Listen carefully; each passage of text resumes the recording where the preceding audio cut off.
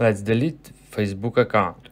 So if you use iOS device, tap on menu at the bottom right corner of the screen. If you use Android device, tap on menu at the top right corner of the screen. So basically go to main menu.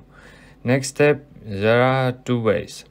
You can tap on the gear icon over here at the top right, or you just scroll down, tap on settings and privacy over here, and then proceed to settings.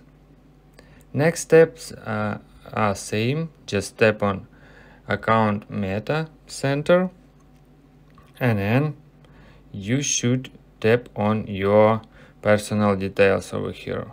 So from this specific list, select personal details. Next step, tap on account ownership and control, and then select deactivation or deletion. Then select, of course, your Facebook account. Then tap on delete account over here and proceed to continue. Then select why you want to delete Facebook account, select one of these reasons, it doesn't matter, and then tap on continue. Then tap on continue. Alright, scroll down, tap on continue over here.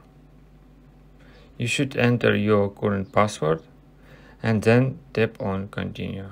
When you tap on continue after entering your password, your Facebook account will be deleted permanently.